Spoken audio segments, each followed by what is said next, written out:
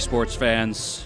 We are ready for round 3 here at the Canadian National Championship at the Sheridan Centre in Toronto on a lovely Friday afternoon.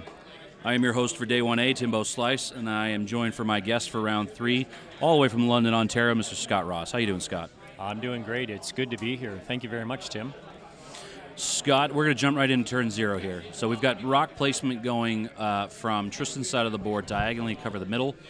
Both of them have been extremely cautious at keeping the gaps as close as possible. I think a lot of that has to do with the fact that they both have highly formation-based lists to go.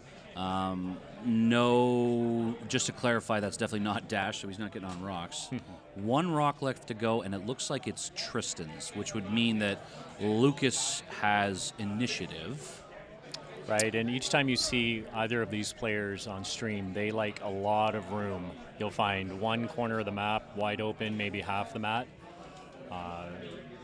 Got pretty good history about that. Well, Tristan's list is highly based on the initial Alpha Strike engagement and how efficiently he can inflict that. So he doesn't want rocks in play to grant extra dies to mitigate damage. Yeah.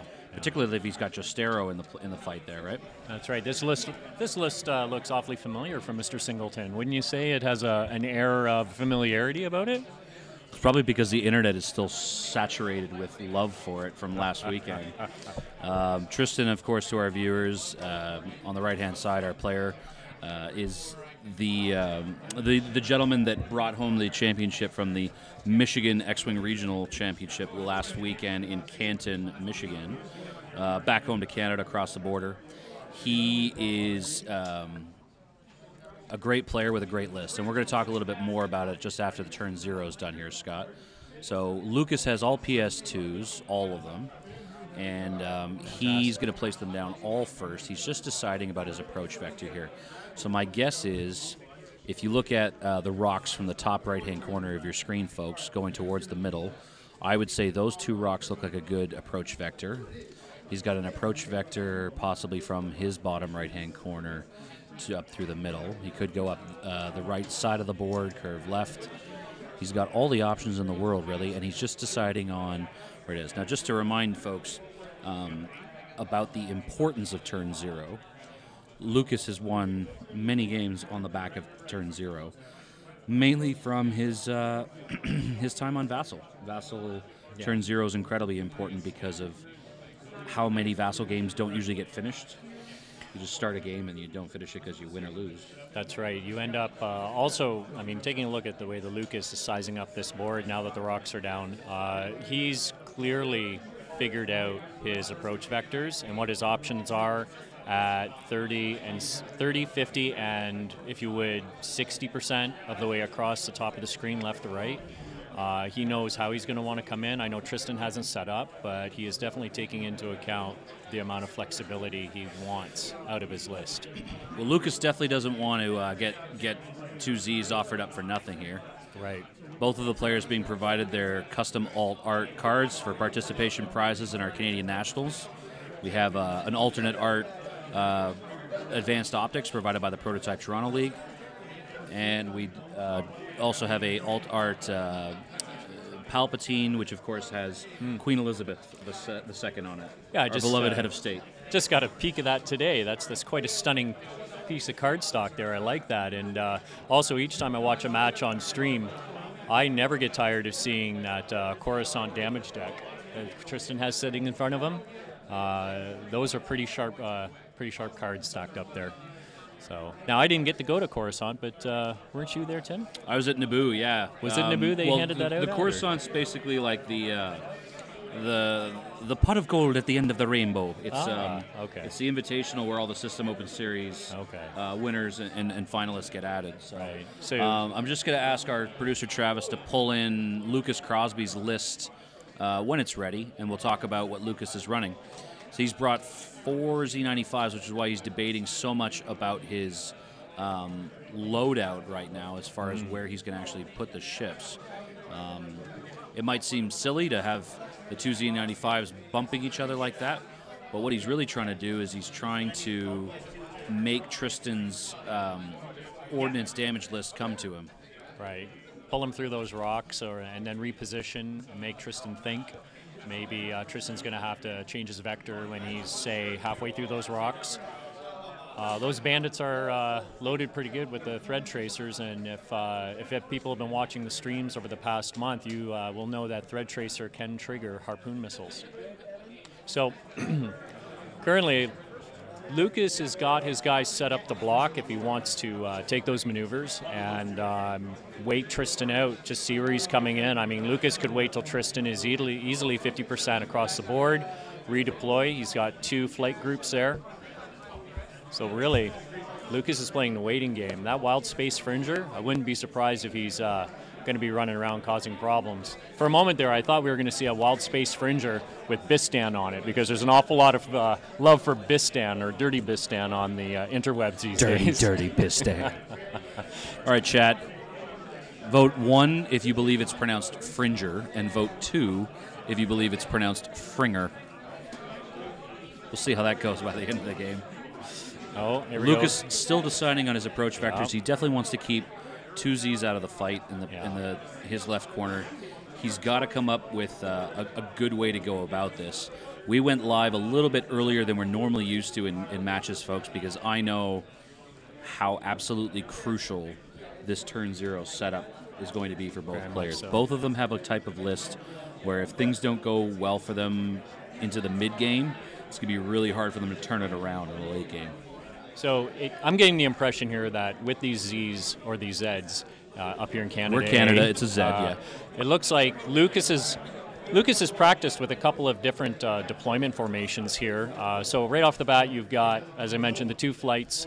Each flight has 1 Z with harpoon and chips, and another Z with thread tracers and chips.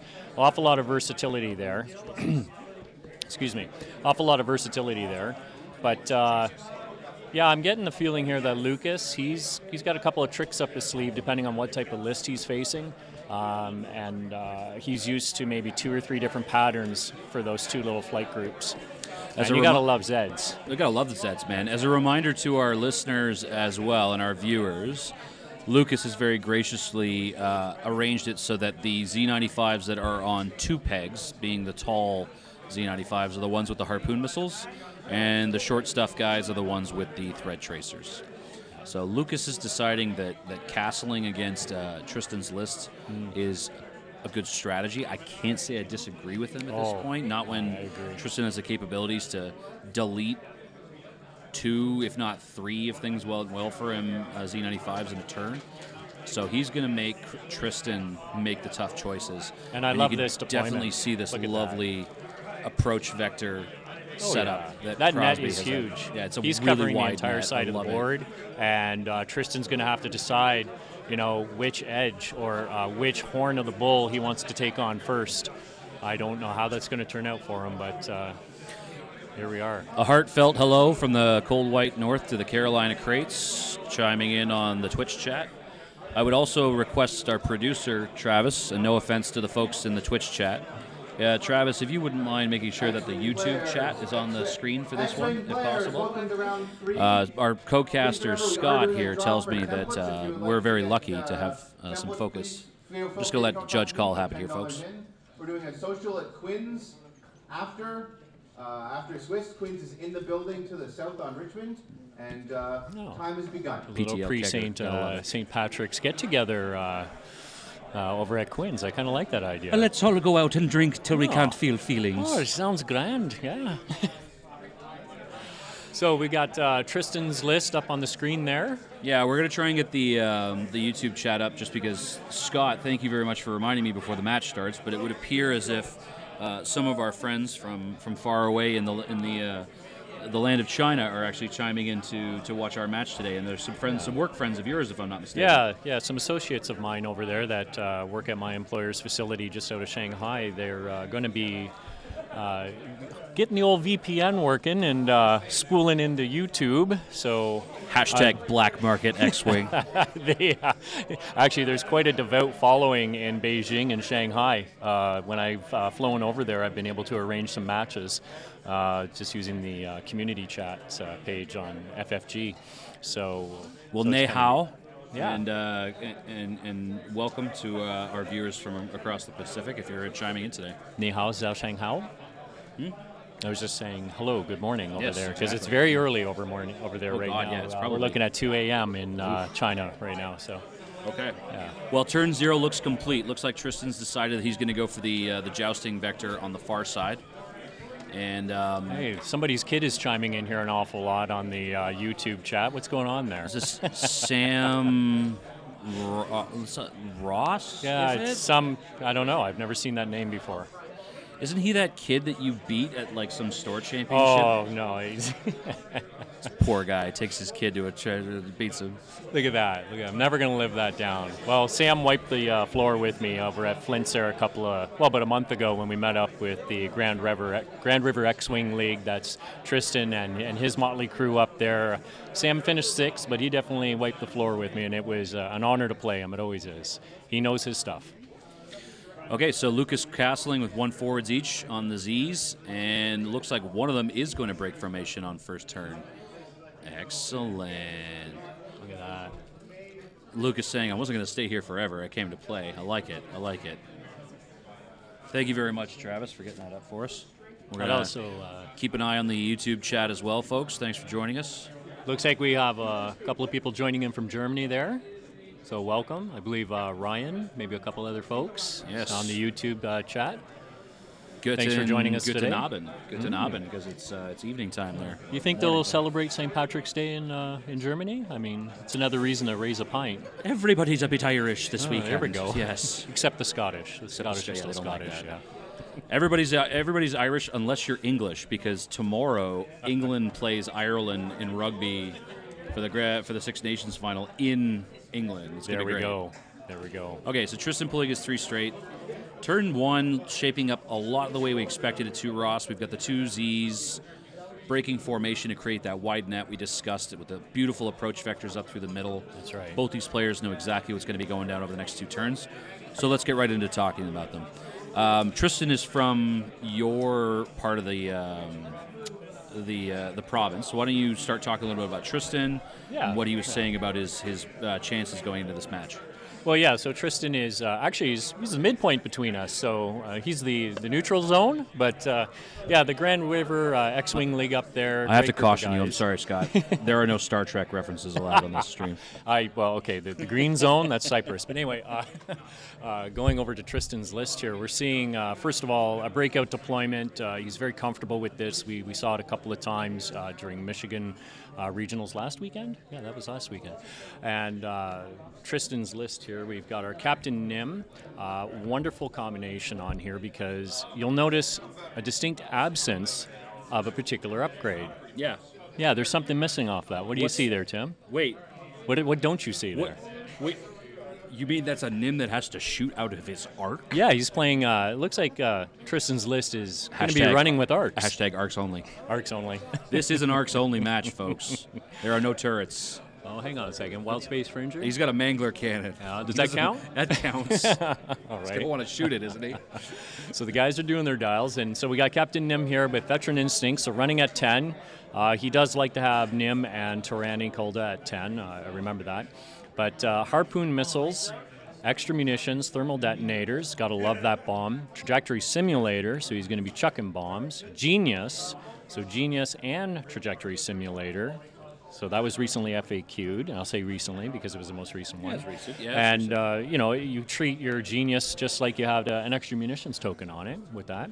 And guidance chips and Havoc. Nim, a very popular choice here today. When I walked in here earlier, before I think you were wrapping up, round 2 there? This is round 3. Yeah, so we were observing an awful lot of Nims on the tables here. So then we have Torani Kulda, 32 points, pilot skill 10. Torani's running with Veteran Instincts, Harpoon Missiles, and Guidance Chips. Now, she's carrying around the Bullseye Arc and the ability to reload. And that is huge. The Caligula fighter's ability to reload just really can't be understated as far as a benefit for Tristan in this list, really. And let's just take a quick second as a new mechanic. The Bullseye firing arc is a secondary firing arc that comes out of the middle of the small base ship. in a forward parallel direction. And it is a special new mechanic introduced in X-Wing, and it reads, when attacking, if the defender is inside your bullseye firing arc, the defender cannot spend focus tokens to modify defense dice, or evade tokens to add an evade result. And Torani's pilot skill, pilot ability, I should say, says, after I shoot at PS10, if you are in my bullseye firing arc, you either need to spend all your tokens or take a damage. And we are going to play with the FAQ clarification that you are allowed to spend less, so you're allowed to spend no tokens. That's right, just like the, I heard somebody describe it as a soft hot shot. It is like upgrade, a soft hot if shot, you will. Yeah, that's a good way of putting it. So, if you've seen Tristan fly the Chemo Gila fighter before, you will realize that he is not shy of flying that off to the side just to take a reload. He's not afraid to do a maneuver you would not expect, but he is okay with taking off 90 degrees to the conflict, reloading, and letting the rest of the team carry the load, and the next thing you know, he's coming in on your flank or on your 7, and there's a harpoon waiting for you. So it's a good thing to watch here. Hopefully he pulls it off again, and it's a pretty good tactic to have in your back pocket. I would agree. And patience pays, that's for sure. A quick shout out to Nathan Horgan, chiming in from Indiana, originally from the Emerald Isle. A top of the afternoon to you, and a happy St. Patrick's Day weekend. Lucas continuing to cast that wide net with the Harpoon Z coming along the bottom there. Yeah. Let's take a little bit of time and just talk about our two players here. So we know that Tristan is the Michigan regional finalist from last week, originally from Cambridge, Ontario. Plays out of the Flint's Games in Kitchener. One of the proprietors of the Grand River X-Wing community out there. GRX. Great group of people. Great group of guys. I talked to him before the game about what his strengths are going into the match, what his weaknesses are against the match, and he told me that the pilot skill and trajectory simulator bombs are either going to win this game for him or not. He feels that if he can go in and delete 1 or 2 Zs, that he'll have a chance. Ironically enough, Lucas thought something similar. Tristan, of course, is just asked me to give a quick shout out to anybody in the Kitchener, Cambridge, Waterloo, Guelph area to keep in mind that the GRX, the Grand River X-Wing League, starts up next week, and they're doing a special mixed format this year. So feel free to find their information on Facebook and get in touch with them. Now, Scott, do you know much about Lucas Crosby? Have you met him before? Have you talked to him before? I've met him, but I believe because he's a member of the PTL, there's a little bit of distance between us, so I only get to really cross paths with him when we come up here, and we need to get up here more often. But anyway. Hopefully things work out for you. Move back to the 416, brother. That'd be awesome. Okay, well, Lucas Crosby is a member of the Prototype Toronto League, but we love to say that his home store is actually Vassal. He is one of the best Vassal players you'll meet. Very long-time player. Yeah. He just got relegated out of the Deep Core this year, which is the most competitive subset in Vassal. So he's in the Inner Core, and he brought this amazingly janky list. Hilariously enough, Lucas could not ask for a worse opponent, not because of Tristan's list, but because Tristan knows what running this many Zs is like. He knows what a list with this type of widespread R capabilities has. He's done it himself before, and one of the things that Lucas always has going for him as an advantage when he's going through a tournament is that his opponent probably doesn't have many practice reps against 4Zs and a Fringer. Well, yeah, Fringer castling that many health points or hit points there as well. And also, Tristan is not running turrets. So Tristan loves the arc. I mean, the guy will dance in those 2 lines of the arc as much as you let him. Look at what he did with Canadian Regionals. He showed up with 4 Ys, BTL, flight assist, twin laser turret on each one. He's in a position where he's just going to be okay with taking his time, lining up his arc. And don't forget, Tristan does have a substantial net there. He does have some good flexibility. He's got a lot of map to work with, yeah. Nim keeps barrel rolling. He's not afraid of that. And he's a very patient player. So sometimes he'll wear you down by just, making you move across the board to chase him and catch up with him. So. Well, I spoke to Lucas, and he says that he's going for, hilariously, a lot of the things that Tristan is. So Lucas is worried that Tristan will just delete 2 Zs before they even get a chance to shoot, which is a fair call. Yeah. But Lucas is still pretty confident that if he can take the Fringer and either 1 or 2 Zs into the late game against one of those 3 ships, that he'll have a chance. Yeah, he's going to have to weather that initial storm. And I asked him about target priority, but he said it's all gonna depend on the match. And here, I don't know what his target priority would be thinking. I mean, Nim is the obvious dream, but whether or not Nim will give you himself is another question. So, well, what I see Lucas setting up right here is a hammer and anvil, and he's baiting Tristan with those 2 Zs in the top left-hand corner. I don't think Tristan's going to go for it, but Tristan's going to find himself in a tough position, because if he does start banking to port, so coming down towards the bottom of the screen, those Zs in the top left-hand corner, number 2 and 4, they are going to break formation and come right at him. And if you're Jostero or Torani, you do not want a couple of Zs on your starboard side shooting harpoons and primaries into you, and of course, then activating the crit off the harpoon condition. So, and that Fringer, I don't think he's going to stick with 3 and 5 for very long. That's Z number 3 and number 5. That Fringer, I bet you he could easily just pop up 1 barrel, roll south, and come around in behind Nim and Torani. He's not afraid to use that Mangler cannon to full effect. Well, looks like your son Sam's cheering for Tristan there, Scott. Oh, there we go. Look at that. Lots of love for the GRX in the chat today, folks. Yeah. Thanks for chiming in. Well, Tristan's the type of guy where he'll spend some time with Sam, teach him a few things and whatnot, and also they seem to have quite a camaraderie going wherever they meet up at the tournaments too. So you guys got a lot of talented players to learn from out there your way. Yourself included, from the London area. I know. Old dog, new tricks. I don't know. And Ferguson's from London, or is he from KW as well? You know what? I think he is from the KW area. Okay. I think so. Yeah, but we see him in both cities frequently, so it's kind of hard to pin that down. So for our viewers from other parts of Canada or international, KW is a large city just outside of Toronto called Kitchener-Waterloo. Originally founded as New Berlin, Ontario. Best Oktoberfest outside of Germany, if you ask us. I think they changed that in, 1919? They changed the name of that? Something like that, yeah. So, but, we didn't give Captain Jostero any love. We didn't. He's actually like the best thing ever in this entire thing. Who brings a Kirax fighter, honestly? Well, you don't see it very often, but with Captain Jostero, to be honest with you, I think I'd have to pull up the card. I don't think I can recite his ability word for word. His pilot ability? Oh, I can recite it. Oh, okay. Well, I'm going to leave this one to Tim then. So Captain Jostero is a vessel with a pilot ability that says this: if you take damage from something that doesn't involve an attack, I get to shoot. So I get 1 bonus attack per turn off of lots of different stuff. And the synergy in Tristan's list is amazing, because so many different things can spawn Jostero's ability. If my opponent ends up on a rock, if I take damage from a bomb, if I take splash damage from a harpoon, not the actual ship that got harpooned, because that's still a defender, but any ship around it who takes bonus damage from a harpoon. Right. If I take damage from Torani's bullseye, a firing arc ability, instead of skipping. So basically, I have to get rid of all my tokens. Oh, yeah. Or I give Jostero a free shot. Yeah.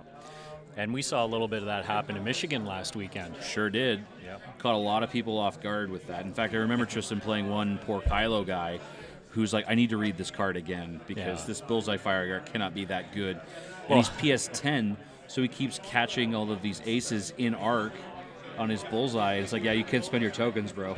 and pretty much you see people get that that trauma come back to them of the glory of the Corrin Horn days, and they're like, what do you mean you get to attack again? What do you mean? Hang on, you just hit me. You're going to hit me again? You're not allowed to attack and twice. You get to shoot again next turn, and you can do that. So basically, Jostero, if you play your cards right, will get 2 attacks per turn.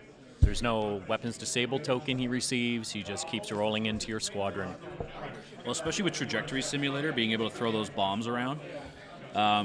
Tristan threw this list on the table last week. It got some publicity, and 3 other people have shown up with it today, including Donnie K. Yeah. So, I mean, it's definitely got its bad matchups. Oh, here we go. And Tristan ran into one of those bad matchups last weekend, which was Marcel from Gold Squadron. That's right. Which was an absolute pleasure to watch. It was such a great game. He managed to squeak it out, but just by the skin of his teeth. So okay, it so looks Lucas like, zooming up there with the... We're trying to get one of the Harpoonsies behind the formation. Looks like he's trying to establish a target lock. Yeah. Lucas just leisurely throwing the 2014 Nationals target locks down in there. He's just never played a game of X-Wing in his life. So what we do see is Lucas is starting to cast that net, and he probably is just going to keep it nice and slow. So here we go again. Okay, so he's going to keep it nice and slow, and 3 and 1. So Z number 3 and the Fringer. So number 1, they're going to anchor the center most likely, and he's going to create a nice big crescent, and he's going to just drive Tristan crazy trying to figure out target priority here. Yeah, target priority is going to be a big problem for Lucas in this game. He's going to need to figure it out way ahead of time and try and range control it to control that. Otherwise, he's going to be in big trouble. Yeah. So okay. Well, while this activation phase is going here, let's just reiterate a few things for housekeeping. So both of our players are 2-0 going into round 2 of the tournament. Lucas definitely has initiative. There we know that because he put the first rock down. As a reminder to our viewers, we are round 3 here of the 6 rounds of Swiss on day 1A of Canadian Nationals, which is 2 days of 6 rounds of Swiss, followed by a day 2, which is 2 rounds of progressive cut Swiss, followed by a top 8. I almost envy the people playing today, because anybody who finishes in that top tier today gets a day off and gets to play Sunday, so they get a chance to recharge. I play tomorrow, same as you. It's hardly a day off, though. It is St. Patrick's Day tomorrow, so I don't know what anybody's going to be like playing on Sunday. Yeah. We're going to see how that all works out. Yeah, we'll see how we're all looking then. Yeah, exactly.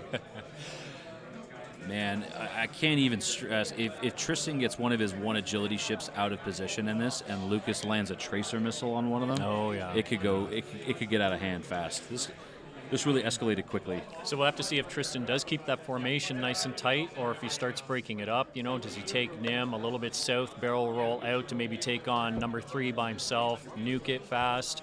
Does Torani stick with Jostero? This is good for me. I think this is the make or break movement for Tristan right now. So he did a leisurely 1 bank, which means he's probably So he's got something lying. He's going to be Z95 number 5 is got a tracer range. It's going to be very interesting.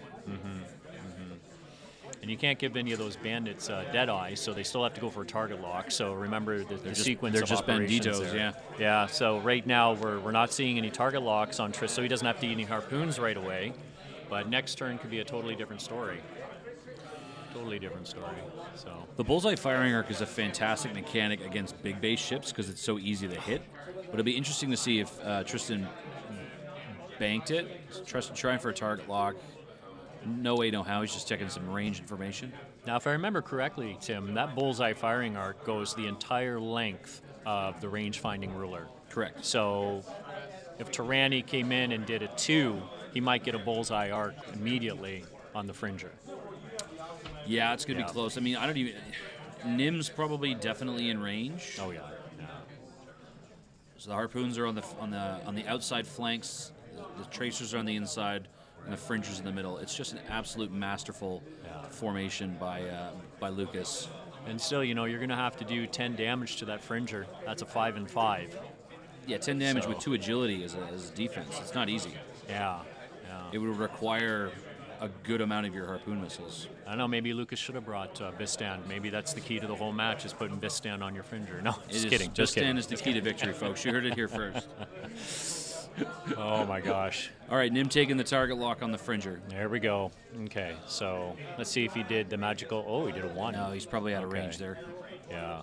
Now, what I noticed too is about that bullseye arc is, number 1, it's underestimated. Number 2, hardly gets any love.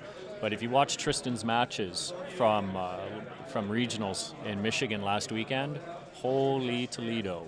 Did you see a lot of bullseye firing arcs going off that you didn't even suspect? Pretty much, we would look at the shooting phase at that point and realize, holy cow, he's got a bullseye firing arc on 1 or 2 ships. Where did that come from?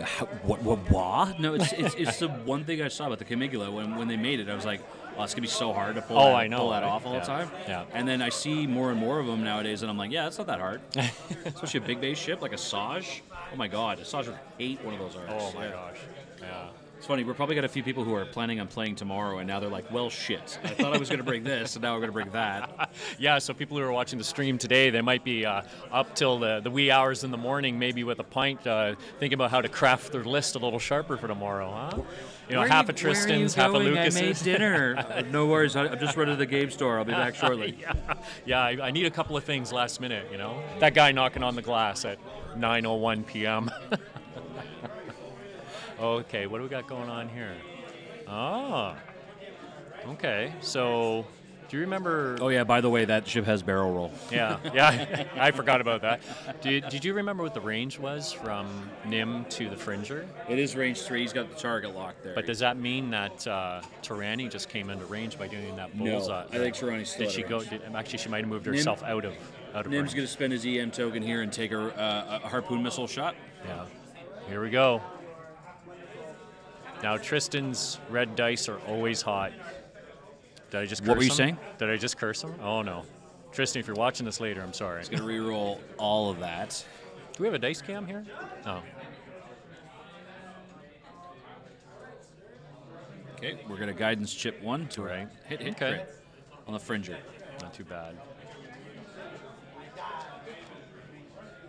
All right, so we got 2 shield damage and the harpoon condition being applied. Oh, there we go. We're going to get the harpoon condition card up to remind our viewers in just 1 second, but I'm sure most of us are pretty well versed on it at this point.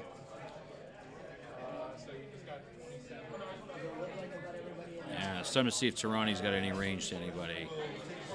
Doesn't look like he's got range to the Fringer. Just think there. that's Looks out like by... Oh! Oh, hang on. I don't know. I don't know if that was really out to the Fringer, was it? No, maybe it was. From Nim. Yeah, we've got no obstruction there. So we've got a range 3, and it looks like unobstructed, the closest location on each ship. I don't know. They might call for a judge on this. But. Yeah, it looks just obstructed, but it would be great if the Z got the obstruction here. Well, Yeah, it's just on the edge of that rock. Like a toy gun. There's one thing about those Zs. No you might look obstruction at them and say, 2 shields, 2 hull. Okay, these Zs aren't really worth taking to the game, but trust me, with 2 agility, those things have a lot more survivability than you give them. So Lucas has just taken advantage of a new 0-point EPT that has just been introduced to the game, only thematically relevant for this weekend. It says very simply, once per turn, just roll natties. Yeah. It's easier than doing some other things. That's right. And that's all you got to do, folks. Now, I think you can only get that when you come to Canadian Nationals, right? That's the only way you can get that card. So do you think that the next expedition into the U.S. might find an entire party bus full of rolling natty cards? No, there's going to be some custom collectibles for the World's Bus, but it isn't going to be that particular EPT. Yeah, maybe FFG HQ won't smile benevolently on I really don't care what those jokers do at this point. They made it so bloody hard for me to put a bloody tour together. Yeah, no kidding, eh? Okay. I'm waiting for my ticket on March 31st. Yeah, a lot of us are. Did you get in? I did manage to squeak one in the lottery, but it's pointless if I can't get a bus to work. So. Yeah, I guess there's that, yeah. Okay, so bonus damage has been taken. We're going to... No, sorry, it's just Jostero's regular shot. So no bonus shot for Jostero. I'd like to... Harpoon triggered, so you're checking for Jostero's bonus thing, because Harpoon triggers right away. You actually deal the damage card from Harpoon before you continue on the step in the timing chart. Correct. When it does activate, yes, you have to do it immediately. Yep. So you check for Jostero's pilot ability immediately, no attack, and then you continue on. You know what I like about Jostero is not just his ability, but the fact that he's pilot skill 4. And some people look at that and they're like, oh, come on, we're in the age of aces here. Why bring a pilot skill 4 ship? Look at the cost. Oh, he's got this neat little ability. A lot of people underestimate him. But when you look at the sequence of events, Captain Jostero, who can potentially shoot twice per turn, at pilot skill 4, he's at that further end of the spectrum where, in the shooting phase, where he can choose to mop up what you need to have taken care of. And he's effective. That K fighter is no slouch. He's low PS4, but he takes Deadeye, and it doesn't matter. That's right. That's right. So with Deadeye and also like look down the road with Contraband Cybernetics. Absolutely. So Lucas is deciding about whether or not Z95 number 4 wants to use a tracer missile or just take a regular shot at Jostero, who he does have in range. It doesn't look like Z5 or 2 will have range on Jostero. Lucas is wondering if he wants to put. He is going for it. Wonderful. Okay, so we've got the guidance chips shot coming there. Okay. So Not too shabby. It hits, and we're going to see who else gets a target lock. Yep, number 2 is going to grab it. Love it. And we know that number 5 is out. So just 4 and 2 will get the target lock on Jostero for the following turn. Beautiful. Now, let's not underestimate what Lucas has done here with 5 pilot skill 2 ships. He's obviously a guy who's not afraid of aces, and he doesn't mind owning, if you will, the bottom of the shooting phase. He really can decide where he wants to go with those shots and where he wants to be next turn, because he's going to know what's damaged, and he'll be able to react fairly quick. So. Okay, so our red number 4 has spent his tracer missile. Oh. Ow. Yeah. That's the second time that Lucas has taken advantage of that 0-point EPT. Holy, look at this coming through. Oh. Yeah, we got some hot fire getting rolled on Nim there. Oh my goodness. Great shot. Our marshal for the day, Devin Monkhouse. How you doing, sir? Yeah, good round. Everybody gets signed up for the prizes to get mailed out for? We're working on it. We're about halfway through. Sweet. Well, nice. About to do a 45-minute call. I beg your pardon? About to do 45 minutes. You're about to call for 45 minutes. Good. That's right. On 47 minutes. Yeah. And so, noting that we are sitting at, almost 45 minutes left in this match. I don't know about you, Tim, but the last 20 minutes of this match is just going to be fireball after fireball. If they make and it that a frenzy. far. Yeah. Okay, so that last shot that we had, the 4 dice, that was number 2 shooting its harpoon missile. Understood. That was my mistake. Sorry about that. So Jostero is hurting and harpooned. Down to 1 health. Fringer's going to try and finish him off right here. And Fringer's at half health, so we're looking at 21-0 for Tristan. So Fringer Jostero could evade. Mangler cannon double crit. So we've got Jostero rolling 3 dice with the rock. And looks like he's living. Okay, so there we go. Excellent turn there. Very interesting. Let's see what this comes up with. Nice. Wow. There's just so many moving parts here. I don't even know how to keep up. Number 2 and 4 can really close in around Jostero here, too. Really interesting comment from the chat that we just got. Scott, we had a G-Roll comment in that he felt like... or Jelly Roll. Jelly Roll, sorry, yeah. Jelly Roll felt like community-based support and really cool design alt arts and basically the community makes up for problems or support issues from FFG themselves. And it's a really interesting comment, Jelly Roll, because on one hand I agree with you that, community and community-based support is a great way to promote events and have great experience at them. But I'm in marketing myself, and some of the decisions that get made from them and some of the things that end up affecting their end consumers make me wonder what sort of decision-making processes happen. I'd love to have a conversation one day with the marketing director from either FFG or Asmodee and pick their brain and be like, either you're way ahead of me or other marketing guys in your understanding of how to go to market with this kind of thing, or are they behind or are they too far ahead? Exactly, actually, where are they on this? So no, that's true. And as you travel across Canada and the States and you play X-Wing or you watch it being streamed, you will notice more and more X-Wing clubs or squadrons or club squadron groups. They are putting out an awful lot of their own material. They're finding people who can 3D print. They're finding cottage industry guys and gals who don't mind printing off and laser etching the templates. People are getting involved with design. Pretty much everywhere you go these days, if you run into an X-Wing squadron that's got, 8 to 12 people, they've got something going on. They've got some templates, T-shirts, whatnot. So. No, I agree with you, Jelly Roll. It's great to see. I think that I'm not excusing them either, and I totally agree with you that community has made it such a much more long-term, sustainable, fun game to play, because you're right, it's the people you're playing with that make it awesome. And that goes to the root. That's what X-Wing has really been about. No matter if you're playing at your local game store, just casual and fun, or you're coming to a competitive event, it is about the community. No matter where you go. Yeah, and you just gotta have it in mind about expectations, and I think that's a great theme for our episode today. So Scott and I wanted to talk about thematically.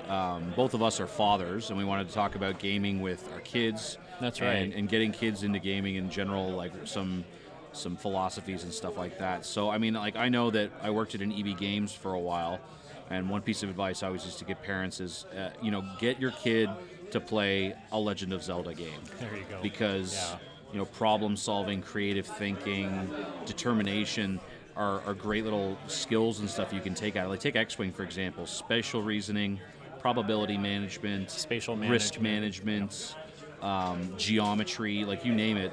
Not to mention there's the chess element of trying to, poker face stuff. Talk to me about your experiences gaming with your son and some of the feedback, he as a kid with his friends have had, that kind of thing. Go ahead. It's been a great journey, actually. Since he was small, he's been interested in any type of gaming. And while he was growing up, he was exposed to a lot of historical gaming. And I was playing a lot of Warhammer Fantasy back then. So he got to experience, say, tabletop Vietnam War gaming. He got to do some red coats. He also did some Victorian science fiction. We got a series of friends who this weekend are at Hot Lead in Stratford, Ontario. I think this is their 25th year running Hot Lead there. So he saw a lot of historical gaming. But then when it came to sci-fi, X-Wing came onto the scene, and it was something he could get into really fast, because all the other hobbies did have that building and painting element to it and terrain. We only needed a 3x3 space, and that was also very attractive to his friends. And they would come over, or they would call him up and say, "Hey, can your dad run some X-Wing for us?" Yeah, he can. Absolutely. So now Sam is, he's still under 16, but here's a guy who goes to tournaments, and he loves casual games too. Right now he's definitely loving the entire competitive scene because of the community. Sure, he likes to win games, but the amount of people he knows across this province and that know him for just the enthusiasm and love of the game, it's off the charts. More than I could hope for him to enjoy it this much. Well, what I learned the most from coming to tabletop gaming from video gaming is how to lose. I don't lose well. I'm a little bit salty when I lose. You are salty, are you? I've never table flipped yet. Oh, I'm happy to say, but I don't. I'll keep an eye on you tomorrow. We'll see. And I've learned how to take it like a man, how to do that kind of stuff. So we'll look forward to continuing this conversation about gaming. Let's get back into the activation phase here. Absolutely. Here we go. Looks like Crosby's almost ready to go. He's going to activate number 3 first, I reckon. Oh, he's not even totally sure about his dials yet. Yep, he's going to change this one. I think he might have changing it from a K turn to a turn. That Fringer dial looks like it's seen a couple of games, eh?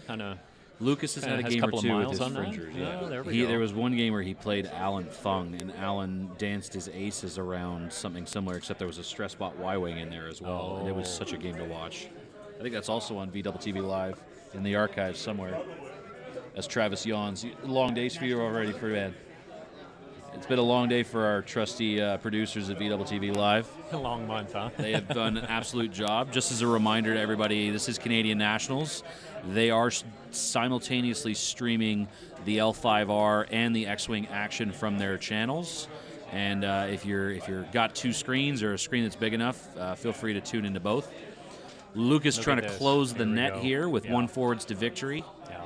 Going to try and maintain range 2 on somebody. I wonder if he's going to put that Fringer right up and start some blocking. I don't think that Fringer can go straight, man. Well, he could probably pull off a nice 2 soft, a 2 bank to starboard there to his right. Just park it right there and see what happens. Such a great move from Lucas, because of course the Z95s only have 2 banks that are green, not 1 bank that are green. But that 3K turn, you got to love it. That 2-bank green the following turn is going to put him for a perfect harpoon missile follow-up shot. He's got that whole lane right down those rocks from, if you will, southeast to northwest. Oh, so just masterful. Oh, it's a 3. Yeah, here we go. Here's the Park blocking. it right where he needs it to be. Fly past him, and you've got a Mangler cannon at range 1 or 2 to light up your day.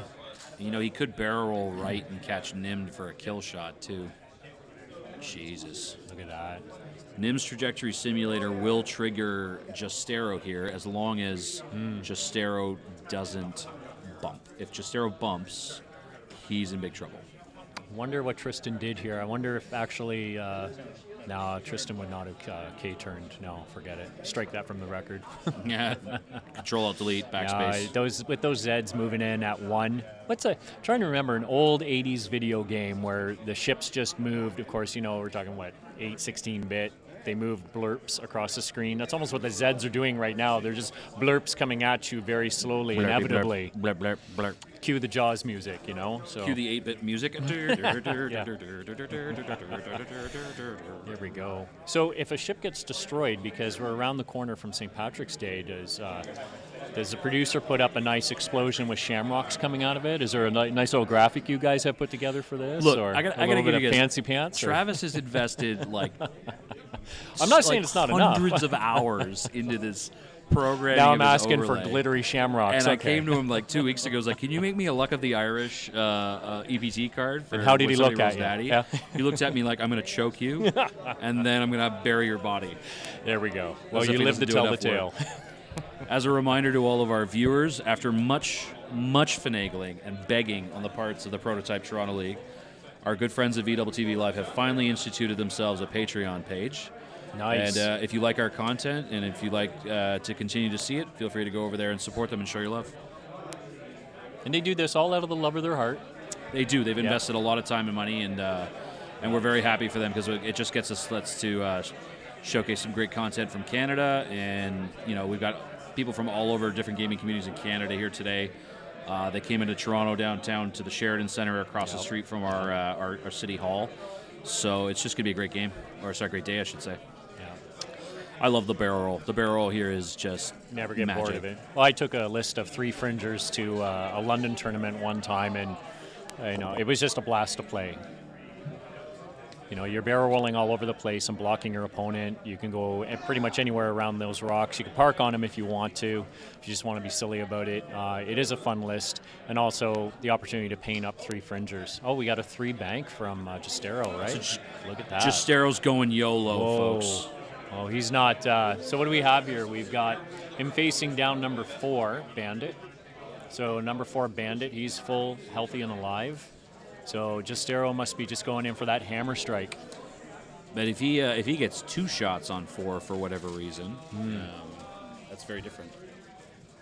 So that wonder if that really telegraphs what's happening with Nim here. Nim banking to the right. Well, when I say YOLO, you got to imagine Aragorn outside of the gates of Mordor, just when the door opens and the army's there, and he looks back at Gandalf and goes for Frodo. Just imagine he says YOLO. Absolutely. Turns around and just goes, "Yep, let's do this. Yep. I'm dead anyway." Yeah. Take one for the team, Jostero. That's it, man. Take one for the team. Give Frodo time. Still a great scene. Never get bored of that movie. Tristan deciding which one of his PS10s he wants to activate first.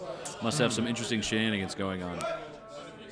Well, I think you and I can agree that Nim's going to fire off that bomb with the trajectory simulator, and after that, my opinion, he's going to peel off. You're right. He's revealed a 2-bank there. And so Nim is shooting down that thermal detonator. Sorry, Tim. And that detonator, when it goes off at the end of the activation phase, 1 damage to each ship within range 1, and taking a stress token as well. So that could affect the Fringer adversely, or you know, the Fringer may have to keep that stress token next turn. Cause probably might have to do a white maneuver, and no barrel rolls. It's the best dial in the game, and everything's white. Oh, it's just incredible. Just incredible. A white hard on a large base ship like that. Oh, white hard turn, I mean. The only thing better would be a green 1 hard turn, bloody jump masters. Biston doesn't make your turns green, do they? Does no, he Biston do that does too? not He's have pretty that ability. Dirty, but dirty Biston. So dirty Biston. So what do we have here? So Jagsba says Jostero gets to shoot and deal a damage to each Zed if he dies. Interesting. Thanks very much for your compliment there, Pilosis. Travis and Victor put a lot of work into the stream. They're happy for your feedback. I wonder what Nim's doing here. Is he taking a target lock or somebody? Well, or Nim did peel off. So. Yes, he's going to take a harpoon target lock on. Yeah, here we go. He's going to target lock that same Z and try and delete it. So Tristan's wanting to break open his right flank and run through. Oh, Torani's coming for the party as well. Here we go. Well, looks like a bullseye shot on number 5 Zed. So there'll be some effectiveness there to help preserve Nim. Who knows? Number 5 is down to 1 shield, 2 hull. Yeah. So, yeah, Tristan definitely has to start laying down some thumps on these guys. And it's crazy how the Kamega the fighter can shoot its missile and still activate its bullseye firing on somebody else. Indeed. Pretty good synergy here. You don't really see it until you're at range 2. I just heard the table mic, Lucas, going, there's going to be a lot of explosions this turn, explosions. Devin Monkhouse over here showing us his dance moves. Is this your Irish jig? Is that what that is? Oh, Judge, somebody yelled for judge. Irish, okay. So Devin is judging today. Devin is the head marshal today. Head marshal, okay. Well, or do you feel judged by Devin? I mean, Devin, whichever, does he judge you regularly? We've got Graham Schofield, who's our TO, and Devin, who's our head judge. A couple of other helpful judges around here. Graham doing a great job as well, as always. He was our TO for Toronto Regionals. Carries the day, keeps everything organized and aligned. Seems to pass you some pretty good information in a timely fashion. Oh, we have some shooting here. He does. Okay, so the bomb's exploding. Right. Going to take damage from that. There we go. Shame it doesn't trigger Jostero, but we're going to see it. Ray's triggering a start of combat. Right. And it's time for stuff to go boom. Wow. I bet you Lucas was hoping next turn to get off that rigged cargo shoot if he could bank to his left, drop that in front of Nim and Torani. But oh well. We're going to find out in a second here. That is one dead Z95. I don't think I've ever felt more bad for a Z95. Nim's going to fire a harpoon missile at number 4. Nim is now out of harpoon missiles. Yeah. And Z95 number 2 at the top of the screen, full health. What do we have here? No, not too shabby. Oh no, we only have the 2. Okay. Spend the target lock to reroll 2 dice. There we go. Guidance chips for 3. And number 4 I see rolls 2 natties. Unreal. Really? Number 4 loses a shield and is harpooned. Wow. Look at that. Torani's going to have to fire his harpoon and trigger it for Jostero's bonus shot to kill that Z. Unreal. And Torani... what's that? You say sure. Z7? Z7? Yeah. Number 7, thanks. Yeah, it's confusing a little bit because Lucas is... that's 1 dead Z. And let's not forget that Torani without harpoon missiles is no slouch either. Look at those primaries, right? So unfortunately, because the Z95 dies, it's going to do a splash damage with the harpoon condition. Yeah. So Torani shoots and kills number 2. Is that within range 1 of Jostero? Yeah, so as a reminder to our viewers, because Torani one-shotted the Z, the attack is concluded before the harpoon condition is applied, and it doesn't trigger when you one-shot on a harpoon. That's right. Okay, so Jostero is... Oh, here we go. Rack him, back him, and stack him. That should kill him. That will, of course, self-kill Jostero, because the harpoon condition will trigger. He wasn't going to sit there and take it, so. And we have a 1. Jostero not getting to trigger his bonus shot here because Z95.5 is out of arc.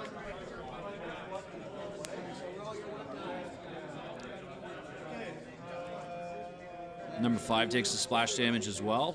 And they're just working out the sequence, right?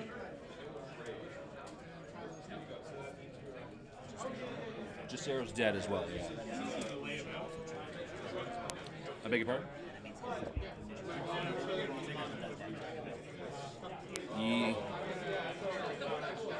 What do we have here? Is that a direct hit? It does, yes. So go splash damage. Couldn't quite see. Wow, so by killing Z95-4 here, we're simultaneously triggering 2 harpoons. That's right. Because 4 dies, Yep. then Jostero dies and triggers his harpoon, And then more off of splash that, damage. yeah. So 5 is coming out of this with no shields. Nim's taking a shield damage. And the chain gang continues. Whoa, have you ever played Super Smash Brothers? Yeah. This reminds me of like dropping a POW cube into No the middle kidding. of a just curve. No kidding. Just daisy chains all the way through. Everybody gets a piece today. All right, everybody in the chat Yeah. needs to put the best hashtag to describe what the heck just happened. Mine is hashtag kerfuffle. I don't know what's just going on here. Now you wish you had that graphic with the shamrocks blowing up ships. There we go. That is just a butt ton of damage. I love it. Just taking a look here at the YouTube stream. ESPN of X-Wing. There we go, Jacob. All right, good call. I like that. This is the ESPN of X-Wing. I agree wholeheartedly. Very, very high praise. Thank you VTTV, indeed, guys. high grade, high quality. Okay, so Lucas is going to get his return shots here. He's lost 2 ships. We figured that was going to happen. Managed to maintain just over half health on the Fringer to do it. But yeah, he's still up against a completely healthy Nim and Torani. So Okay, Gaiman Damon, I got you. Hashtag farting in an elevator. yeah, I love it. Collateral damage. Harpoon Doom, I love it. Nuke them you all, guys are let the best. Force sort them out. You yeah. guys are the best. That was just simultaneous cascading harpoon nonsense. I Yeah. love this game. Yeah. So, Z95 rolling hot fire. He's not taking it laying down. Lucas has rolled more and more natties. That is Beautiful. that 0-point EPT coming into effect once again, folks. It's a very simple cost. Every ship in the game can take it, and it's just the best. It's only for this weekend, of course, but you know. Gotta love it. So that was number 5, Zed, firing on Nim. I didn't quite get to see the arc. Did you catch that, Tim? No, I didn't get to see it. It would make sense it's Nim, but Yeah. what are they working out here? Yeah, I think it was 2 hits and a crit. Pretty sure it was Nim. All right, folks. There was a lot happening in that turn, so we're just going to ask our good man Sumit to run over and double check all the damage. Sumit, of course, is going to be hosting you, Scott, in the next round. Great. I'm gonna do my rounding around the room and try and figure out some stuff. So yeah, Rest that melodious voice of yours. my sultry baritone. Yeah. That was some pretty epic action. While I'm here, I just wanted to make a couple of shout-outs to the London Squadron. So out there... You guys are called the Ewok Squadron yeah, now, Ewok aren't you? Squadron, London Ewok Squadron. So Ewoks go strong. And also to Rose Squadron, that's in Windsor, Ontario. Rose Those boys City. made a great showing in Michigan. Oh, this did they ever, weekend, eh? Did they ever? And they a bunch of them came up to regionals, too, for Toronto there, first week of January. So, you know, we usually see Solon and Andrew out there as well. So, yeah, those 2 squadrons going strong. So you look at from Windsor, Ontario, all the way to Ottawa, and then circle up over to Timmins. You've got squadrons all along. Black Fly Squadron up in Muskoka. Those guys are great. There's squadrons everywhere. If you're ever wondering, you know, how to, you know, if you're just trying to get into the game and you'd like to meet up with a bunch of people, get on Facebook groups, you know, Star Wars Ontario. You'll find all these other groups listed as subgroups or attached. And your experience, Scott, like meeting some of these other squadrons and things like that from all over Ontario, how many instances have you seen with dads showing up with their kids? I mean, like I know there's you and Sam. Mike Brzezinski's here with his son. Oh, excellent. Sorry, Mike Brzezinski's here with his dad, Tony, from St. Catharines. Okay, yeah. And we've seen last weekend was great. One of the players in Michigan brought his daughter out. I think her name was Izzy or something like that. Yeah, that's right. Yeah, I And, did see that. Oh, you did, Sumit? You ended up playing her, Sumit. Oh, you played the dad. Okay, yeah. Yeah, it's great seeing them come out in pairs, dads and sons, dads and daughters. Haven't seen any mums and daughters yet, but We saw some moms waiting, Yeah? like watching, Yeah? just like they would be at like dance class or something. And they were thoroughly impressed. They were thoroughly just reading magazines. Yeah. Oh, they weren't at the table cheering? Okay. They weren't calling the shots, were they? But no, it could happen. It could happen. But every tournament we go to, there's always a father-son or father-daughter combo every time we go. Haven't missed one yet. As a matter of fact, in London, we've got a couple of father-son teams that come out, and one joins and the other one joins. That's how it usually flows. And we're more than happy to see that. So it's tough because sometimes the kid will love doing it, and then his dad wants to do it, but it's hard to get his friends into it unless the friends understand the game. That's right. All right, well, let's get back to the action here. We got activation phase starting. Z95-4 looking to try and block Nim, I definitely. guess. Or try and block that Talon roll maybe, or even better catch Nim in that Talon roll for a range 1. Yeah.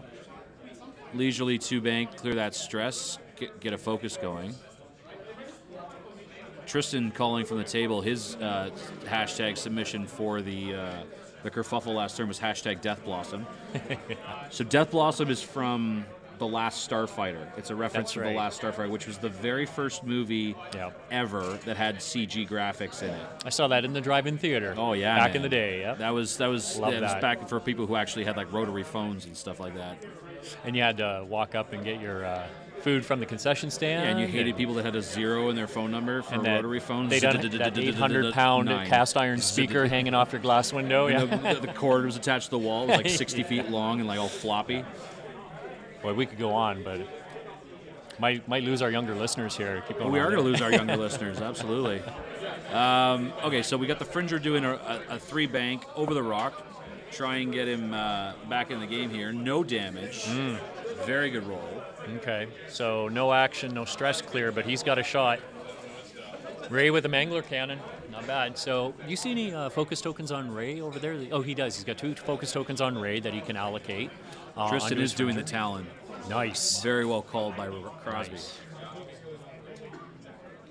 It's win-win. Either he blocks him and Nim is stressed where he is, or it lands and Crosby gets a range 1 on the Z. So I wonder if that means Torani's doing just a 1 soft bank to starboard to her right. I wonder. No. Yep, he's in there. He's in there. It's good. Look at that. Never underestimate those Talon rolls. Tristan saying he's happy with that. No need to put the ship back in. Confident he's got arc. I would agree. Yeah. Going to stress up Nim, put the Z back, and we're going to move on to Torani. And Torani maintained arc as well, laughing. Otherwise, if he bailed, soft 1. Yeah, he's going to try and delete another Z. Match is already heavily point favored towards Tristan. Tristan's taken out half of Lucas's list at this point. Yeah, we have a 50-27 match right now. No, he's only got a quarter of Lucas's list. Lucas, on the other hand, no, the points are reversed. Yeah, sorry, folks. So the score should be 50-27 for Tristan. Okay. Well, Captain Jostero. Captain Jostero's 27 points. 27. So Lucas blew up Jostero, so Lucas has 27 points right now. Right, but Tristan's only destroyed 13, 29. Half of the Fringer, though, and right? half of the Fringer. Yeah, I can 21 points. 21 points. I can do math, folks. The maths is good. Listen, it's St. Patrick's Day weekend, and the green beer flows like the rivers of Ireland. I think there's a disclaimer there in the St. Patrick's clause that math is absolutely not required on St. Patrick's weekend. Math is what I bloody well said it is. That's right. That's right. If you can still see, then you don't need the math. Nah. Ah, there we go. See straight? Oh, Torani deleting the Z95 there. That's right. That's right. So we might have a range 3. Okay, we'll have a range 3 shot from the Fringer on Torani. Oh, I guess he's going after... oh, is that Tristan's range? Tristan is measuring to the Fringer. Here we go. This is going to be interesting to see if Tristan launches a bomb with Trajectory Simulator next term and peels off Nim's range 3 shot with primaries, just 2 hits. Sure, why not? Fringer, he's good. Evades cleanly. Yeah. Wow. Again, you know those primaries coming off a Nim's bomber? Yeah, don't worry about that. I mean, when they first came out, people were flying 3 and 4 of those bombers. with 3 attack dice each. Absolutely nothing to sneeze at. Thanks for chiming in, Royal Villain. Oh, 2 shields off of Torani there. Long bomb from the Z, number 3, who, of course, still has a harpoon missile and could probably unleash its fury on either Nim or Torani next turn. You know, if you could take 4 of those Skurg bombers, each one just with carrying, toting its primaries and an auto blaster turret, and go up against 4 Wookiees, I wonder what that match would look like. Yeah, there we go. Look what I did. So that's my fault. Pilosis, yes, absolutely. Lucas has definitely been rolling hot, very much so this game. He's utilizing a 0-point EBT called the Luck of the Irish. It's there we go. Well, maybe the green dice will be our friends this weekend then, Green dice don't let you down. You could always bash them to death with a hammer. They betray me every time. They're dirty, dirty dice. Don't trust green dice. That's right, never. Nothing. Looks like Torani's taking some more here. Crit going through here on Torani. It's a direct hit on Torani. Wow. I was playing, for some reason that reminded me of a game. Oh, direct hit. There we go. There we go. So I was just thinking back about 3 weeks ago. I was playing one of our league games in London, and I had one of my T-70s was being shot at long range, 3 defense dice, naked dice, and I actually yelled out, "Save me, Duncan Howard," and I rolled natties. It actually worked, and I had a room full of people to witness it. So save me, Tom Cruise. Something about the Howards are coming here tomorrow or something like that. I should hope they're coming. One of them owes me a bloody mat. Driving up, I think they're not driving up. They're riding up on Tauntauns, aren't they? They're doing it true Canadian style, aren't they? I think they're actually just borrowing a few tanks from the American military. Oh, is that what they're doing? They're so hell-bent on steamrolling us this There we go. Yeah, I think they're pretty pumped for it. But we'll see how that works out for them. Okay, well, let's just do a quick summary. Just wanted to re-mention about VWTV Live today, folks. We're casting live from the Sheridan Center, downtown Toronto. There's simultaneous streams live on YouTube or Twitch. And yeah, you can go over afterwards. If you're watching the stream and you enjoy the content, make sure you navigate over to their social media pages, like, subscribe, and share. And yeah, tell your friends. This is the best place to get Canadian X-Wing. It is. Not that the X-Wing junkies who are watching are not also good, but let's be fair. Toronto is downtown Canada. And the production and the quality of both organizations is outstanding, really. Yeah, we're going to have the X-Wing junkies on a little bit later today. Excellent. Excellent. Looking forward to that. That's what we have here. If you don't support VTTV, I will come to your home and fight you. That's what the X-Wing junkies just chimed in. Loving it, guys. The little Greedo thumbs up symbol. Here we are. Look at that. So Tristan's list in a pretty good position, but let's not mistake ourselves here. Yeah. The Fringer is a turret. You can keep the pressure on from range 3 on either of these 1 agility ships. This is exactly the late game that Tristan got into himself last week against Marcel. He's got a big base turret ship there. The Fringer's still harpooned. Anything can happen to that. And he's got a 1 full health Z95 with a missile. Yeah. If that Z95 does not die and it gets its harpoon missile off, it could very easily do some horrible damage to Nim and shift this game back into Lucas's corner. Yeah, we've got just a hair over 15 minutes left. We've got Tristan toting 11 total health and Lucas toting 7 total health. You might think, okay, Tristan's got this wrapped up when at an 11-7, but as Tim said, look at the turret, look what it can touch from the Wild Space Fringer right now. The Bandit is lined up, and Torani's got to come around. So really, it's Lucas's call. The next turn is his call to swing that pendulum. Thank you for watching today's Zach M. I'm not who sure that is. But that is the Zach Matthews, isn't it? No, it's just Zach M. No, it's not. Oh, it's not the real it's just him. Zach M. Actually, that might. Hey, that's not Zach. Isn't that like Swedish? It's more like a. Zachariah? Yeah, Zeke. Maybe it's Zeke. Zeke. It is Zeke. Zeke M. Okay. TZM. What does that mean? Interestingly enough, we're going into the late game here, and it's exactly the way both players said that they were interested in having the game look like it. They both let's go back to the. They both wanted two Z95s deleted on 1 turn of combat. That's right. Yep. Lucas wanted to go into the late game with hopefully 1 or 2 full health Z's against 1 or 2 damaged 1 agility ships with the Fringer. I think the Fringer's more damage than he was ready for, but I don't really see that one player has a massive advantage here. Torani has to bail and reload. Nim's out of harpoon missiles. He's got 1 bomb left. And then he's just a B-wing, basically. Well, Lucas is fine. B-wing, Okay, sure, good, good. I was going to say Lucas is fine if he doesn't put himself in that corner, but Tristan, in my opinion, he's got to come fire in with Nim on fire, and he's got to put some serious smackdown on that Fringer right now, because that Fringer's about to get away from him and just kite around. So maximum speed on the Skurg bomber? Is it 3 or 4? What's his straight? The Skurg? Yeah, 4. 4. Okay, so It has a 5 straight, but it's red. Ah, I wonder. Well, he's already stressed, so he won't be doing that. And we got a Kimogila, so a flying bread box that did a K-turn. That's It is. It's actually the fastest maneuver on its dial. It only does 3s unless it's the K-turn at 4. okay. So he wants the Z. Here we go. So he's going to take him apart a little bit here, a little bit there. Okay. Well, Nim is definitely trying to go in there and finish this off. Yeah. So you can barrel roll to dodge a harpoon missile. And, oh, no, he can't get the harpoon missile because the Z doesn't have a target lock. That's correct, yes. So what we have here, we've got an interesting lineup here with Nim. So we're looking at about a range 2 shot. Nim is out of harpoon missiles. Oh, and he's barrel rolling him back. Oh, I guess he's going to go for the extra agility dice just from primary fire. Get out of, from the Z, and then get out of range of the wall space Fringer.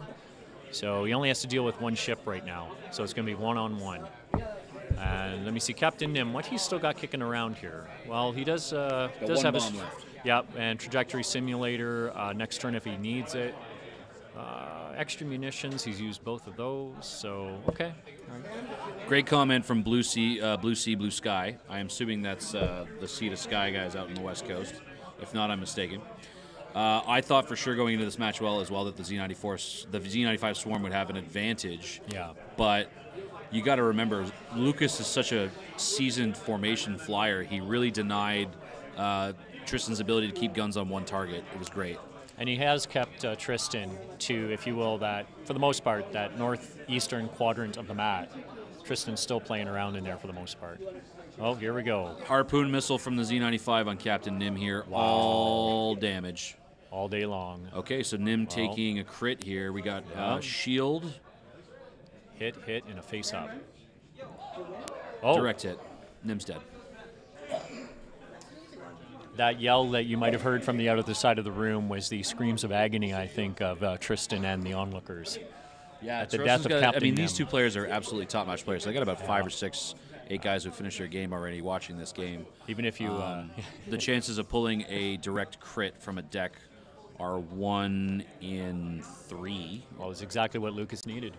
No, it's 7 direct hits into 30, so it's about 1 in 4 and change, yeah. Okay. Yeah, it is. It is. But, yeah, I mean, Tristan pulled the 1 crit that he didn't need, which is just one more example of Lucas using that 0-point EPT in this match here. And here we are with almost 11 minutes left on the clock. We got 11 minutes left on the clock, Tristan. 11 minutes left on the clock. And Lucas and Torani's Tristan are calling for a time check. Torani's got his work cut out for him here. Him? Oh, I was saying her. I thought Torani was a her. Is it a woman? I don't know. Okay. An alien, whatever. So, a Toraniite has... Well, actually, Tristan has an opportunity, again, to come in here at a moderate speed, take out that Z. Mind you, full health, but take out that Z. Maybe take an action this turn, clear that stress, take an action, reload. I don't think the harpoon missiles are reloaded yet. Hopefully take down that Bandit with primaries and move on to, firming up the score a little more, and then we'll have a Torani versus Fringer final. But Lucas, he is not going to lay back and let that happen. If you can help both it. Players are assessing the late game as we speak. I can hear them talking back and forth to each other. They're both counting it up, and they've realized they're going into the last 10 minutes of this match, and Lucas winning by 5 points. 2 hard or 1 hard? So Tristan has to clear that Z95 and win if he wins on points. So interesting, Lucas not taking this opportunity to clear Harpoon. He's going to barrel roll, get back into the fight. The Fringer has the math to take Torani. Right, if he trades the Z95 for another damage or 2 on Torani, then the Fringer might be able to just do it. Yeah, and it could be dicey, especially if Torani though gets an extra green die. gets an extra green die from that asteroid. Lucas is winning though. He's winning by 5 points, and this match is his, so he can sit and wait a bit. I don't think he has to push it. One-shotting a Z95 with your primary weapons, not easy. Well, I'm saying the onus is on Tristan, so yeah, you're right. He's got to come in, he's got to lay the smackdown on that Zed, but... It'd be really interesting to see if the bullseye firing works live here after this shot. That is really interesting. Imagine if he clips just the back base of number 3, right where the number 3 icon is sitting on that base. That's interesting. Tristan opting for the target lock. Torani did not reload, so this is a primary shot. Okay. So 3 crits? We need 3 crits here, right? I hear a die bouncing all over the floor. Oh. We're going to get that back on the table in just a second. Right. Wow. What happened 2 shields there? off the Z95. Okay. No half points for small ships, though. No, sir. No way. So it's a big debate in the community going back and forth about whether if your ship is 40 points or more, that's right, you should get half health on it. But we'll talk about that some other time. Regardless of base size, but small base size is the focus there. Oh. 2 full damage going through on Torani. That pulls Torani down to 3 health. Okay, but no crits. Danger stranger territory. All right, Tristan's still in it though. But Lucas, he's in the driver's seat right now. Lucas is going to be able to get that Fringer back into play right now with a 3 hard. And I'd like to say kudos to Lucas though for not running away. I mean, I know it's part of the game. I get it, but Lucas is still willing to go toe to toe here, and that says a lot about somebody who wants to play a fun game. Win or lose, you want to have that fun game. I would agree. You know, later in the day on round 6, when Jeff Assyri and I are casting, our theme is going to be a bubble match. Oh yeah. Because we're going to be casting a bubble match. Good. And talk about differences. But you're in round 2. You run away, really? No. I don't know. We don't do a lot of that around here. No. I don't know about anywhere else, but and by the way, you know, we're not knocking it. I mean, there'll be games when you have to run away. It's the right decision. You have to. Absolutely. There's got to be times when it happens. My viewpoint is that, hey, I'm looking at a screen, I'm looking at a match on live stream, and it's nice as a viewer. You could be sitting at home with your feet up on the coffee table and having a beverage, and you would like to see one heck of an entertaining game. Thank you very much to the viewers who are asking about the dice cam. So, because VTV Live is actually simultaneously streaming 2 events this weekend, we wanted to try and keep our workload as manageable as possible. And one of the things to remember too is that with a dice cam, you've got 2 different camera feeds, and it can affect performance. So we just wanted to make sure that our viewership wasn't interrupted and do everything we can. So yeah, there's no dice tray, folks, but that's what you've got Scott Ross and myself here for. We got a table mic. We're going to be able to keep the overlay going, and we'll keep you up to date on the action. And for those of you who are watching after these videos get posted on YouTube, yeah, same thing. Yep. It's truly a pleasure to be down here with the entire community. We've got people from all over Canada, up from the States. It's just amazing to be able to walk through the room, see some familiar faces, meet some new folks, shake hands, see what's going on in their lives. Oh, what are we doing here with the Zed? We got a soft bank. Okay. So I wonder if he was going for a block. Maybe he's thinking Torani is coming in with a 1 straight. I mean, a 1 straight from Torani's not a bad call, right? No, I don't know. I can't really see that clearly, but looks it doesn't like he's look skipping like over the Z, going 3 forward. Oh my! He's going to try and blow up that Fringer. So we're looking at a barrel roll here. 5.5 minutes left. Just a reminder that if your game is over, please find the iPad. It'll be with me or Shaheen, and make sure that your name is and address are entered into the form so that we can mail you your participation prizes. Nice. Thank you. Nice. 5.5 minutes left. Yep. FFG stepping up, making sure there's no prizes available at the event today. And everybody still came. Yep. Well, why wouldn't they? Again, it's about the community, not FFG. We buy their products. For most of us, that's where the relationship ends. You got my money, FFG. Thanks for making a great product, but I want to go play with my friends now. Torani spending his target lock on the primaries, trying to finish off this Fringer here. What do we got? And he's got hit double crit there, taking 2. Which means Harpooned is triggered. And there we are. That will do it for the Fringer. That Harpoon kills him. Yep. You know, it's that moment right there, everybody, when it's the swing for the fences theory right there. You have to go for it sometimes. And now Tristan has swung that pendulum back onto his side of the board. 84 to 68 for Tristan.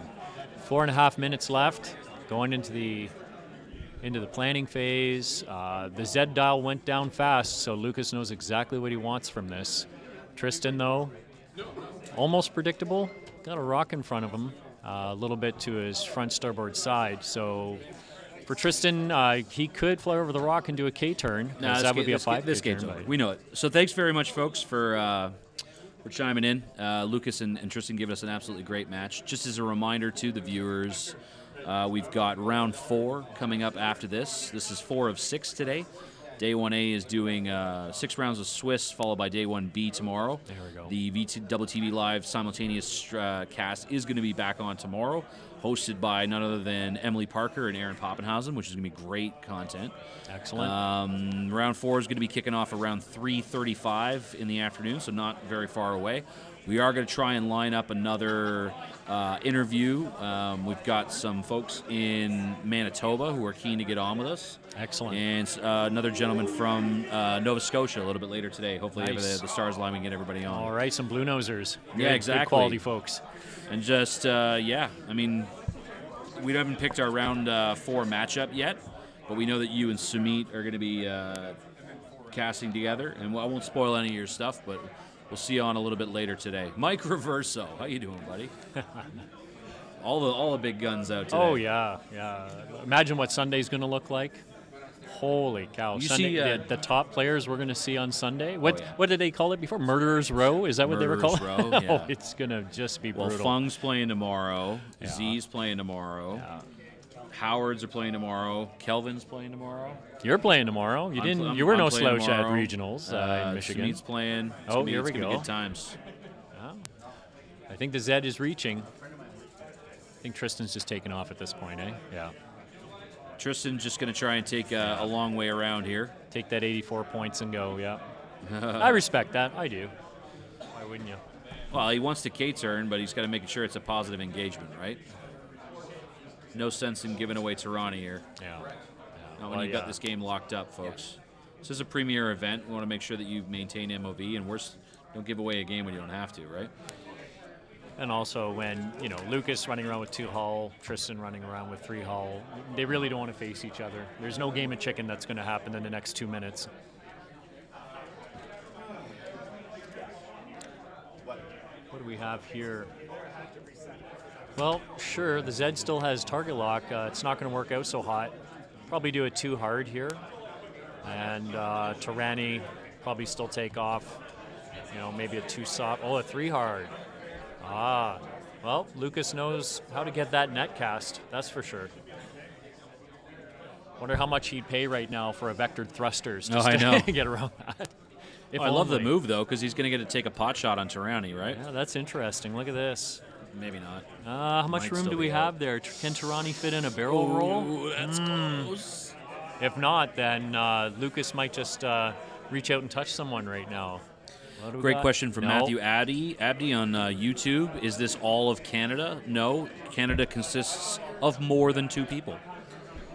We don't have just as many people as the United States, but we do have a few. Oh, the what do we Canadian got? Nationals are Oh. being hosted in Toronto, which is Out of range. like 3,000 kilometers away from the West Coast, so we That's don't right. always get everybody. That's But we have representatives from all across Canada here today. It's true. That's right. And the U.S. However, you do refer to Toronto as downtown Canada. It is I'm downtown pretty sure you Canada. got. Yes, definitely.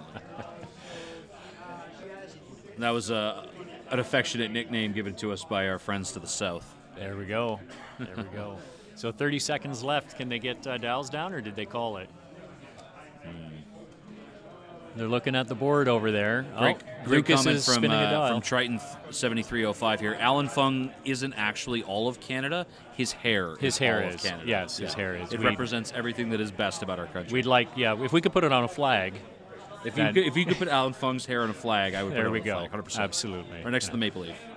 X-Wing players. New that is time PTL in logo the coming round. up. X-Wing players, that is time in the round. Great match from both our players here, folks. Reminder, tune back in at 3:35. There we go. Time is up. Just a reminder, if you have not entered your name and address into the iPad, please come and find us. So I'm going to just head out to the judges' booth. We could probably take it to break as soon as these guys finish their planning phase. I'm looking at them. Yep, they got to set their dial. They are doing it. Here we go. I think Tristan's going to do the gentlemanly thing here and face Torani for the last round. I'm hoping That's that's right. that. That's right. Come on up. You know, the first tournament I Takes ever the damage from the rock. The first tournament I ever went to, competitive tournament, in the same day I faced Tristan and then Alan Fung. Oh God, that was quite the boot camp for me. That's a fun day. We had some pretty tough lists. We battled it out, and this is fine. This is there, totally look fine. at this. Don't know if that barrel roll left is fit. Tristan might just have to focus here and pray for the dice god. It came down to one ship left on one side, both those games. So nail biters are the best types of finishes. Hey, and we've been friends since, right? So can't discount that. And here we are. Unobstructed, range 3, Z95, no mods. Oh my goodness. You know, if he was shooting at Whisper, he'd kill her. You know that. Last round, the Whisper play long. would just blank right out, right? That's how it works. Jelly roll. Alan Fung rolled me at my first regional. Everybody clinch. Here we go. Oh, it's a crit. Oh, so major explosion direct hit is a mathematical possibility. What do we got there? One crit. Oh, heartbreak. Tristan clings to the green dice. Singleton claims it. Excellent Excellent. match. We'll see you shortly, What a folks. couple of gentlemen.